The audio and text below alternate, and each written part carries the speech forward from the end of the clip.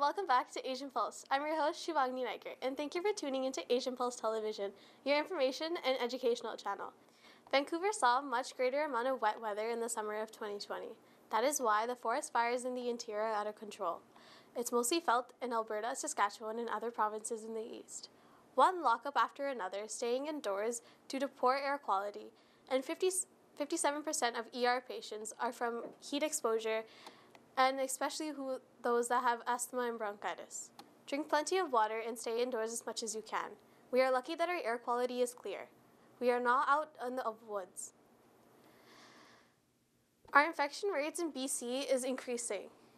Now, people who are infected are the ones who are refusing to get their vaccination. So vaccinations is free, so get yours now. I'll be right back after these words from our sponsors. Buying or selling a house is a difficult process. Get Prem Prakash from Saba Realty Limited to find you your dream home, whether it's your first house, upgrading, or investment property. Always at your service with a fast, friendly, and honest opinion. Prem Prakash will guide you through the entire process. Get in touch with him today for a free, no-obligation consultation at 778-840-5866. I understand how important it is to have a place called home, and it's frustrating using your hard-earned money on rent. Vic Prasad can make you a homeowner. Get pre-approved services provided to first-time buyers and new immigrants. You can qualify for mortgage even if you have bad credit. Call Vic Prasad now on 604-306-6647. Vic Prasad is associated with Craft Mortgages Canada Incorporated. I understand how important it is to have a place called home, and it's frustrating using your hard-earned money on rent. Vic Prasad can make you a homeowner. Get pre-approved services provided to first-time buyers and new immigrants. You can qualify for mortgage even if you have bad credit. Call Vic Prasad now on 604-306-6647. Vic Prasad is associated with Craft Mortgages Canada Incorporated. Community Outreach Pharmacy, providing in-home pharmacy services.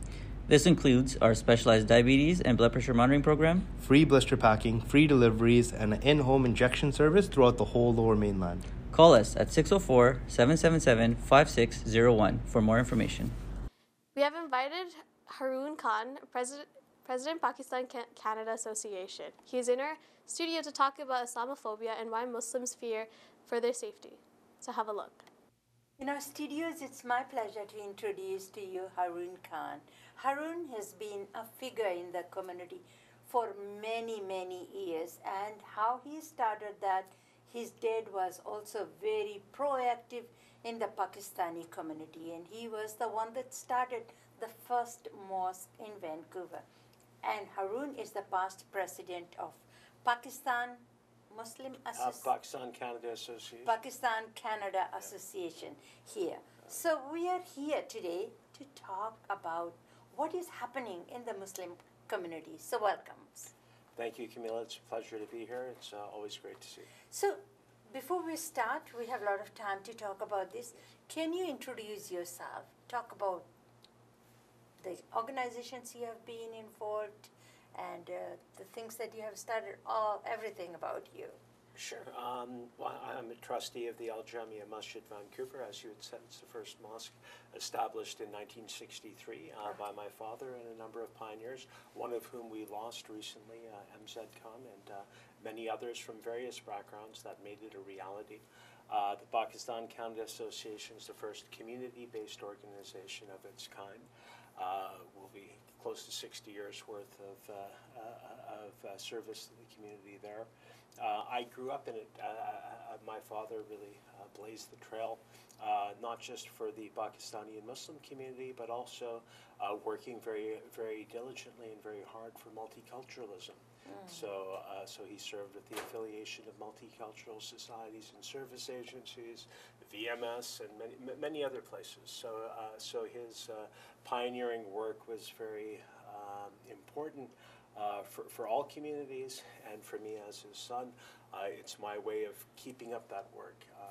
He passed away very suddenly, and it was a very difficult time, but one of the ways of coping with it was to do the work, and the work in and of itself, it can be very challenging, but it's also very rewarding.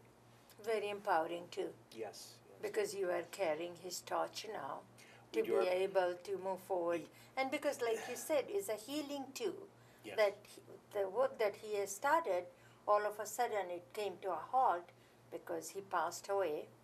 And I remember when your dad died. I remember very well. I went to your house Yes. to pay my tribute or my respect to your family. And at Thank that you. time I was Thank very, very new. And you guys were very young. So were you born in here? Or I was born. My father was also pioneer in corrections. So he was Yes. a probation officer, first of our community, and he opened up the Peace River area. So we settled in a town called Fort St. John. So Very way up far north, away up, way up very north. cold. Yeah. So I was a Canadian kid through and through, and Yeah. we grew up in our early years in really small town, British Columbia. Then we settled mostly in Vancouver early on as well, but we did spend time in Pakistan, and I've gone there many times since. I got married there, and I have 4 kids now. So you know, it's just the life carries on, and you keep doing it, and you know, we thank God for all the friends that we have, the family, the people in our community, and because we've been doing the work with the multicultural communities, that's always been very good too, that we have very strong bonds with people in the Christian community, the Jewish community, our Sikh community, Hindu community, but Buddhist, you name it, we know them, and they know us, and so we all know each other, we understand each other, we have trust with one another, so that bridge building, it's been going on in earnest for many decades, and we'll continue to do that work, and just have to stay with it. So let's talk a little bit about racism. When you're growing up as a kid from Pakistani background, Pakistani parents, and going to school, did you face racism in those days? We sure did. Yeah, Okay. absolutely. No question about it. We faced racism. We had there were taunts. There were other things. But at the same time, because we were born here, we also were like, what, us? You know? Yeah. So that was something that that even to this day, it's still. You know, it's surprising, but it's very disappointing, and it does make you angry. But you do have to do your bit to combat it. I remember when we were kids. You know, like there were Sikh boys with their bugs, and they'd be bullied, and their bugs would be torn off. We'd fight, and we would defend them, and these things would happen. And so you look at today, the manifestations of racism. They happen predominantly to people who are very visible in their faith. So for us, I'm a guy, I'm a big guy, and normally people don't bother me. It's always a good interaction with most people. Not always, but mostly. But the real challenge is with women, who wear hijab. Hijabs, you know, and who even looks a little traditional. and apne kuriya dantiya, they wear the dupatta or chunni or what have you. So these are the visible things, and that's very concerning. There have been attacks on women who are dressed in hijab or modestly. And the sky trains and everywhere. Sky trains and in Vancouver, Surrey. So all this invective is there. But then it gets even worse. You know, a mother and daughter were attacked at knife point. There was a Muslim man who had a big beard, and they cut his beard. And so it's this kind of thing is it creates a certain level of anger. There is some fear. There is a real sense of concern. So there have been a great outpouring of support from the various communities. But the underlying hatred is there. It's not an anomaly. It's actually been in Canada and in countries around the world for many centuries. And this is the settler colonialism mentality. And a lot of it goes hand in hand with white supremacy. And I get along with white folks very well. And but because you don't have no accent, you can speak English very well. You were not an immigrant. Even your dad was an immigrant, but he came and you went to school in 1970s then, when you started elementary school and things like that. You know, when I first came to this country, I came in 1990s, early 1990s, And then when I will work on Commercial Drive, because Yes, there was yeah. only one grocery store, Yeah. Indian grocery Yeah. store, that everybody used to go, I and there remember. was only one theater Yeah. on Commercial Drive that people used to go and Yeah. watch Yeah. the movies and Yes, all that. that's right, And then yeah. people will say, go back home, Paki. I look around myself, I said, who are they talking about? That's right, Oh, I'm yeah. not Paki, first of all. I mean, I didn't know what Paki meant. Well, Honest to God, I didn't know what that meant. Sure, And later sure. on, they think, and I said, are they thinking I'm from Pakistan? Uh. Then I found out, no. They are people that wear turbans. I don't. I even to this day, I don't know why they were saying. But Sure. later on in life, I mean, for myself, maybe they don't say anything on my face. Maybe they talk behind my back. If I don't hear, it doesn't bother me. Yeah. But I will always stand up for if I hear something. Exactly. And I think that's what we need to do. So let's go back from there. Moving forward, I want you to talk about, like we are talking about 1960s and 70s when we were in school, and how very few of us were Yes. visible minority in That's those right. days, Yeah. and we stand out any crowd Yeah. because we are black, brown, or whatever. sure. We were not Yeah. fitting. But we have to remember this country is built on immigrants. This country is a diverse country. People from all over the world are here. That's, I mean, thanks to the First Nations people that allowed us to be on their land. Yeah, well, Right? you hit the nail on the head. You have the indigenous people, and look at the discoveries they've made at these residential schools. So you've seen right from the beginning of Canada, it was a settler colonial project, and so they came in and they pushed them out, and they were relegated to very tough situation. And it's only been in these last 50 years that the real building blocks of their nationhood, the recognition of the territories in which we live in. These are indigenous lands, and we're their guests, really, and we appreciate them. There's a greater appreciation, but there's also a horror and a sadness that has happened because of these discoveries, and they've known about it for a long time. But now that the reality is that it's being uncovered, it opens up a zuckum, like a wound. yeah, The wound, zuckum, the yeah. zuckum is there, and so that happens.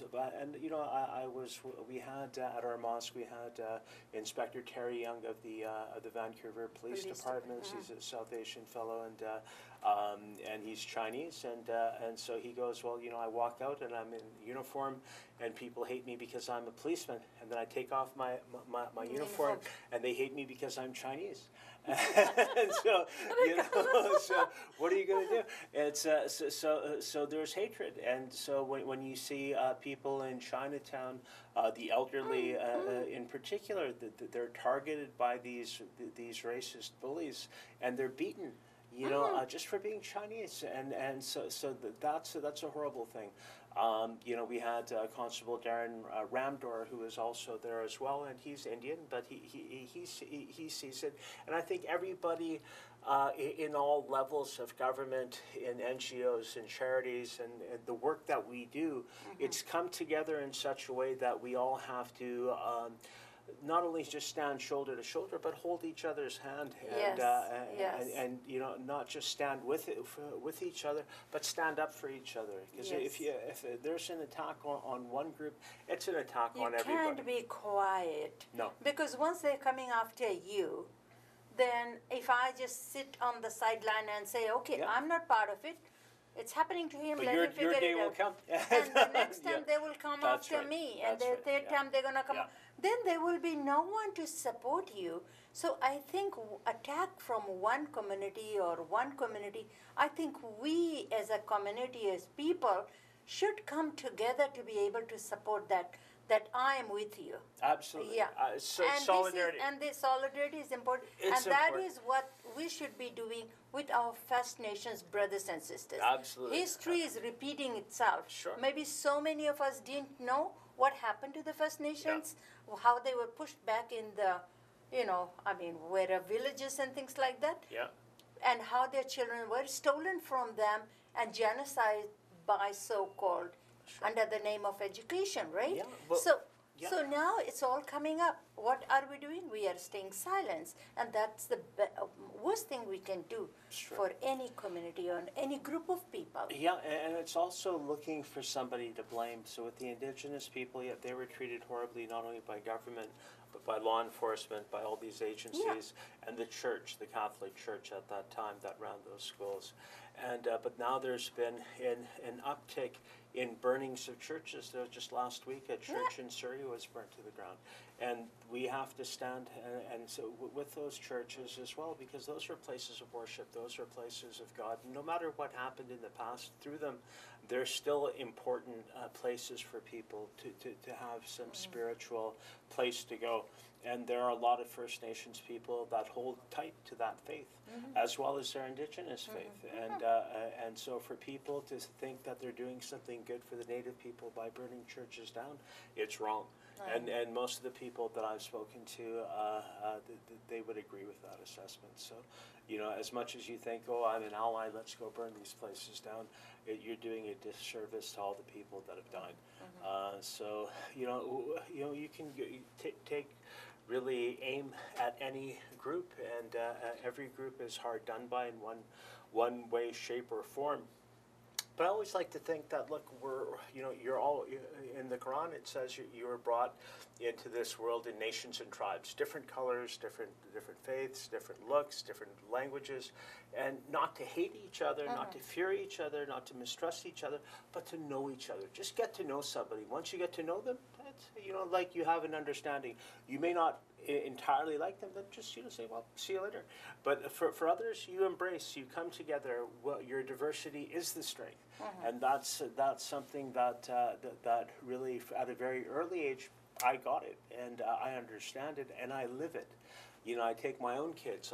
You know, our community keeps doing this work, and so we feel that if we continue doing that, ally with people that feel the same way, come and talk to people like you on these shows, talk to your audience and say, hey, look, we're all together. We're in this thing together, and that's an important thing to communicate, that we are a human family, and what good are we if when we hear something wrong going on, if we're silent, you know, we're complicit. And that's something that your life is more than just being comfortable in your home. You know, when things happen to people, it's not just thinking silently to yourself, oh, it's terrible. Do something, say something, you know, talk to the people that are in positions of power, talk amongst yourselves, and come together. And we've seen it. Yeah. Like this summer has been amazing. You see many communities came together, Black Lives Matters and all that. Exactly, they've come together. So we are all together. So another thing I was going to ask you too, and we were going to talk about Islamophobia. Yeah. But we will talk about that a little bit later. Sure. No one is born racist. No. A child, when he's born, doesn't know, and we don't even have a choice who we want to pick as our parents. But every child is innocent. Yes, so when we talk about racism or these people targeting certain group of people very young age from the schools and all that, where do you think this kind of behavior starts? It's taught, and taught by whom? By the parents or their caregivers? In some cases, it's the parents, it's the communities, it's the friends, and then there are a lot of people, especially when they're young, they're lonely. They don't belong anywhere, and so they become particularly vulnerable.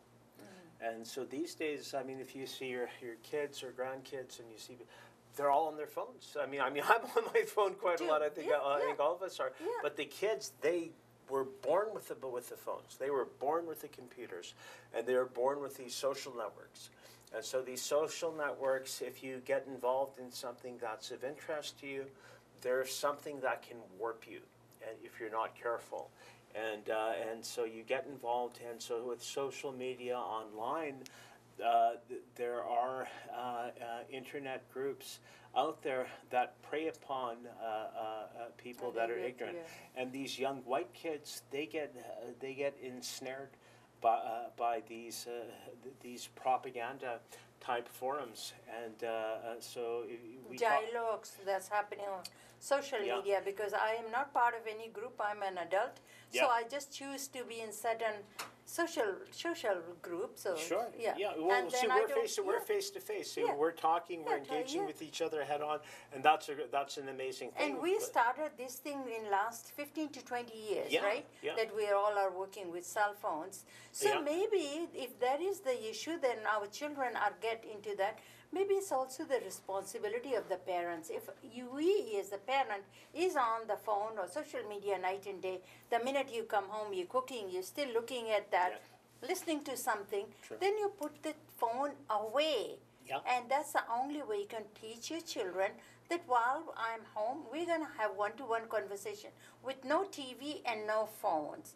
Yeah. I mean, make some kind of arrangement at home. Sure. Well, there's that, but the other thing as well is to engage with people that are not just like you.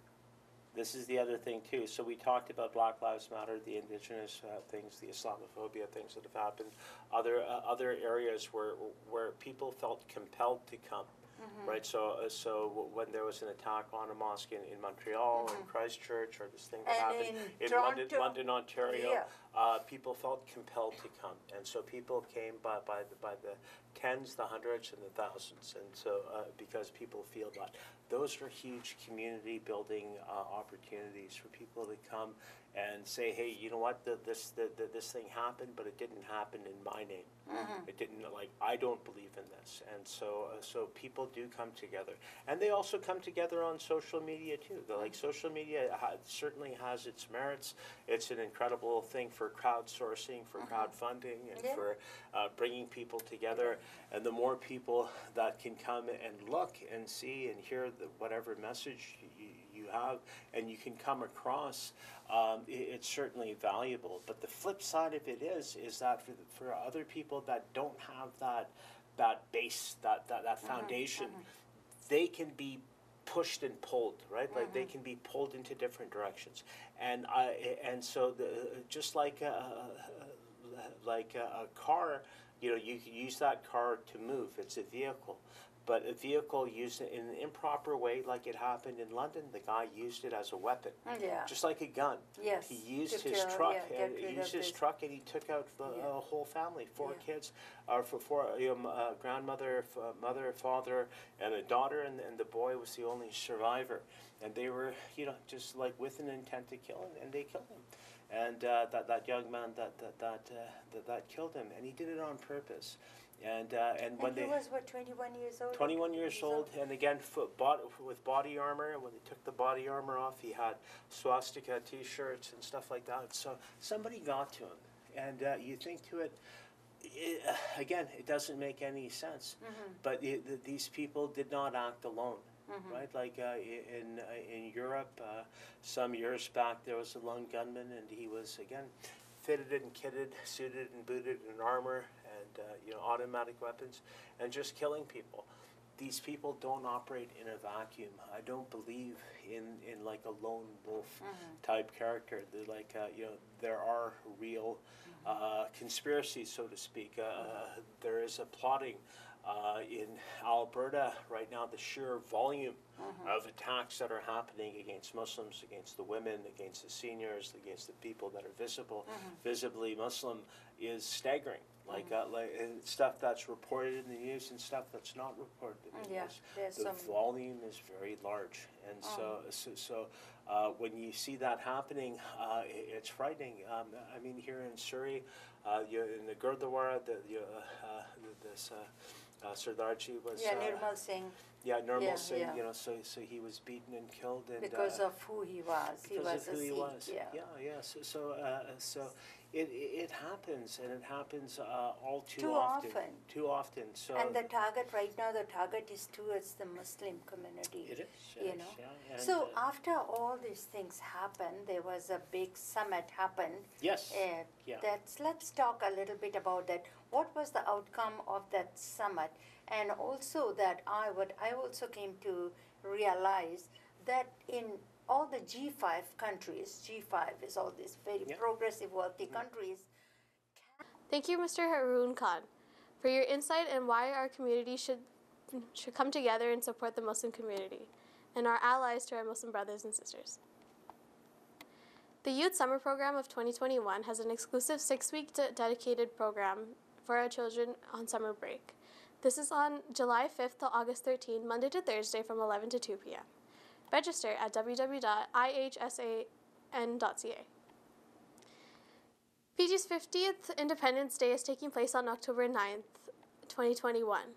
Get ready to come celebrate with us. For booths and more information, please call 604-567-4569 or 604-537-5123. The Richmond Night Market is one of the biggest night markets in the north, and it's open every day from 7 to midnight. This opens on July 23rd until September 6th. For tickets, you can email at admin@targetevent.com. If you have any events and planning to share it with us or would like to promote it, please send it at asianpulse@gmail.com. Don't forget to watch the Camilla Sling Show on Sundays at 5:30 and Mondays at 10 a.m., Fiji in Focus on Tuesdays at 10 p.m. and again on Sundays at 4 p.m. BT Vibes at Thursdays at 10 p.m. and again on Sundays at 4:30. All our shows are aired in Alberta and BC times. Keep watch of these shows and please give us your feedback. We have run out of time, as I hope you enjoyed it as much as I did bringing it to you. If you have any comments, suggestions, please contact us at asianpulse@gmail.com. If you would like to be a supporter of our show and become a sponsor or to promote your business, please let us know as well. Before I leave you with these thoughts. Darkness cannot drive out darkness, only light can do that. Hate cannot drive out hate, only love can do that, by Martin Luther King Jr. If you missed out Asian Pulse today, you can catch it again on Thursdays at 8:30 p.m. and Saturdays at 5:30. And Tuesdays at 3:30 a.m. Our show will be uploaded on our YouTube at Asian Pulse TV. I'm your host, Shivangni Naiker, signing off. See you all next week. Stay cool, stay hydrated, and keep your eye on your seniors in your circle. Bye for now.